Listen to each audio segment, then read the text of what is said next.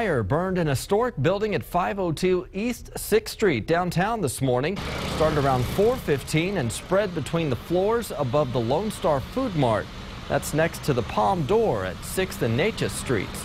Firefighters knocked the flames down quickly, but not before they caused significant damage to the first floor of the building. Battalion Chief Palmer Buck said the second floor appeared to be unused. I think the challenge here simply was an older building with a lot of void spaces that's been remodeled so many times. So you have to work and open up the walls and into the ceilings and stuff to make sure that you've got all the fire stopped, because we did have a significant fire here. That building, which is one of the original buildings on 6th Street, did not have any fire alarms or a sprinkler system. Investigators estimate the fire caused $450,000 worth of damage.